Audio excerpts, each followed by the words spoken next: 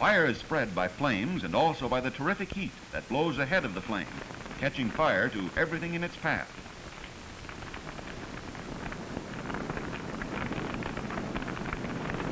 Farther over, Mr. O'Brien's barn was burning. Mr. O'Brien kept 3 animals, Daisy the cow and 2 work horses, Don and Pet.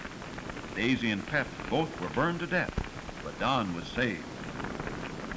In answer to Mrs. Garman's telephone call, county fire trucks began to arrive. Mr. Garman jumped on the running board and directed the driver over the hill where several homes were in danger. The fire trucks seemed to go in every direction. Mr. Emery pointed far away where the flames were getting out of control. The fire spread so fast that many homes were in danger. More firemen rushed to help. They moved fast. The ladders and large hose were heavy, but each man rushed to do his particular job. The firemen train every day to become more efficient, and they have had long experience in putting out fires. They have a great responsibility to save human life and property. Teamwork is necessary to fight a fire. The firemen are expert at working the large nozzles.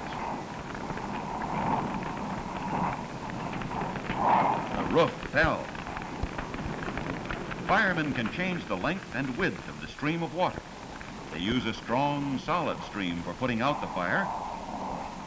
A wide spray of water is used like a screen to protect the firemen as they go toward the heat and smoke. One man alone could not handle the large, heavy hose. The firemen advanced steadily toward the fiery furnace. They took turns at the front of the hose. As the smoke became too much for the front man, another took his place, and he moved to the back where the air was better. The water stopped the blaze and kept the heat and flying embers from spreading the fire. The front man turns the nozzle to change the stream of water. Every home should be prepared for a fire. The garden hose should always be attached to a faucet. No human could enter the house in these flames, but the problem of the firemen is to see the flame does not spread. Pete Dawson's home was completely destroyed, and he and his brothers and sisters had no place to live. In bad fires like these after an earthquake or an atomic bomb, many people are hurt or killed by falling objects and walls. People should stay far away from burning buildings. The center roof fell first. Then another roof went down. Back at the Garman Ranch, the boys beat out the flames with gunny sacks. They were tired, but proud that the firemen trusted them to handle this part of the fire alone. This relieved the firemen to work on the other side of the ridge where the fire was raging. Mr. O'Brien's barn still was burning. Patty's mother and Bill pulled a hose up to the back of the barn. Her father was worn out, and Bill relieved him on the hose.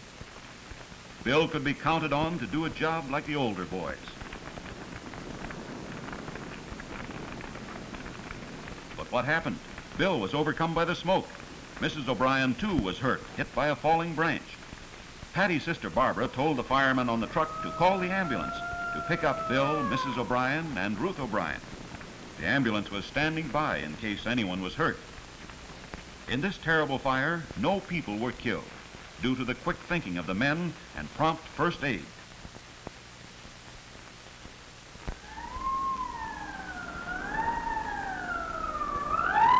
The Red Cross always is ready to help in an emergency and gives aid to the people who are in trouble. The men lifted Bill carefully and placed him gently on the stretcher in the ambulance. He was not dangerously hurt, but his leg was burned, so his mother wanted the doctor to check him. The doctor treated Bill's leg, which was not burned seriously. Later, he was back helping with the fire. Mrs. O'Brien and Ruth O'Brien were taken along at the same time. Ruth's arm was burned, so off they went to the emergency hospital that had been set up in the school. Patty couldn't help crying. Her mother told her to stay near Ben, who milks the goats. Generally, a child can help most by staying out of the way of the people who are fighting a fire. Why, Charlie and Nellie from Mr. Mardell's ranch are running away. Probably someone led them out of a burning barn and let them run away to safety. Nellie's hurt.